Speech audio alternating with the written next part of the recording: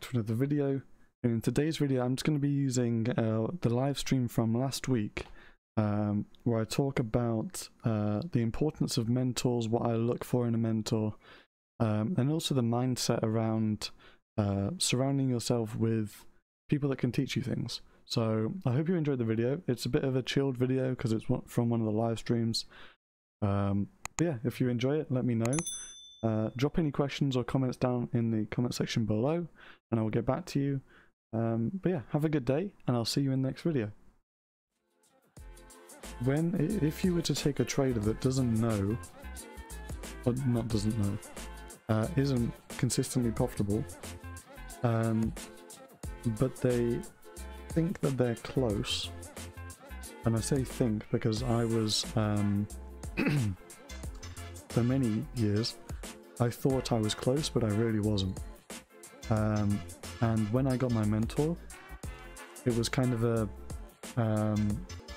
realization, I guess, of how lazy I had been. And I think that's why people should have a mentor. And I think that's why people shouldn't, don't like, but I think that's why people should sometimes get angry with their mentor. Because your mentor is there to push you into uncomfortable places. And a lot of Forex trading mentors and whatever are nice to people because they want them as clients, right? If I tell you, for example, you're being lazy, and you know you should stop listening to your wife, boyfriend, parents, you should move out of your house, you should throw away the PS4 or PS5, whatever, Xbox, wake up at 5 o'clock in the morning, do a workout, have a cold shower, don't eat junk food, all the rest of it. And every single time you don't do it, I tell you the truth, you're probably not going to like me. But at the end of the day, if you consistently get on a call with someone that is pushing you, you'll get up to that level, right? I think the problem with a lot of people is they are the best in their circle. Let me actually open up something. Some of you might have seen this before in one of my other streams, but basically this is the concept. So wait, hold on, you've got one here and you've also got one here. So this is, let's say, 10 mil plus, 10M plus. This is net worth, okay? In this box, it's I don't know, whatever. I'm just gonna thingy. So this is the top 10%. This is the bottom 10%. Okay. Top 10%. Bottom 10%. Or top thingy. Okay, so there you go. So one of the problems with, or one of the reasons why people should have a mentor is because a lot of people stay in that top 10%, right? This is actually, I've drawn this wrong, but you'll get the idea. So the top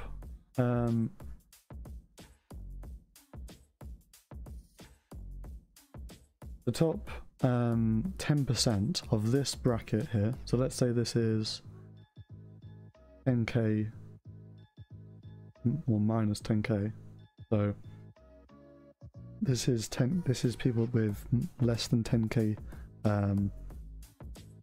net worth, and then it just goes up. Okay, so I know that 10k is quite high, but whatever. The majority of people are obviously in the middle, right? And when people get into that top 10%, these are the people that they're surrounding themselves with, so they feel good. right? And in every single one of these top sections, people feel good. And if they were to move into that next section, let's say level 1, level 1, level 2, level 3, and level 4. If people move from level 1 into level 2, they're now not the 10%, the top 10%. They're now the bottom 10%, and they feel stupid. Because they went from everyone looking at them and saying, wow, they're amazing, to now everyone saying, wow, they're dumb. I know that's a very simple way of saying it, but that's the concept. So now they're seeing everyone that's better than them, and they now feel not as good, right? And the challenge is that, like, the real what's the word I'm looking for? The real show of character are the people that move from the top 10% to the bottom 1%. They're if you do that consistently, you'll consistently get better and better and better, and you'll move up this. And soon you'll be in this level 4, and everyone that is down here, you'll look and see, you know, some of these people will think that they're amazing. Like the person down here, because they've surrounded themselves with people that are not at the same level as them, they feel like they're amazing. And they refuse to go up a level, because if they do, or if they change their circle and they surround themselves with higher net worth people, they will feel like they're not as good. So people will stay where they are.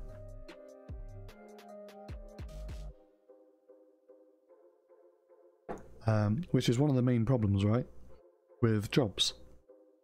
If you're in a job and you're making more than, I don't know, Mary down the office or whatever, you feel really good. But obviously, you know, the CEO is maybe here, here, or here. And it's your job to try and get up.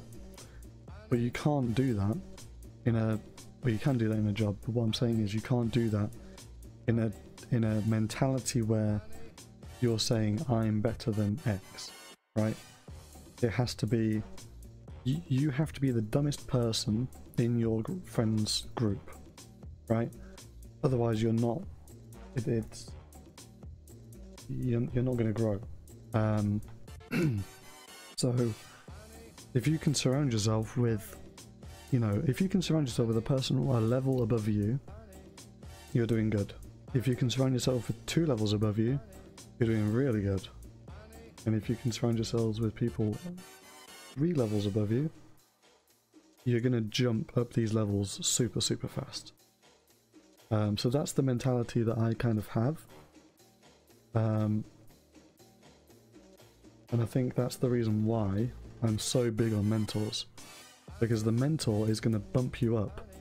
And even though you feel like the shit in this, they're going to really show you that you're not. And that you're really not as good as you think you are, and that you need to put more work in, right? And every single time you get to that top 10%, you'll be thinking you're amazing. And then you need to get another mentor to get you up that another level to show you there's more to it, right? But this is the concept that I have when it comes to mentors. And it's why I'm so big on people getting mentors.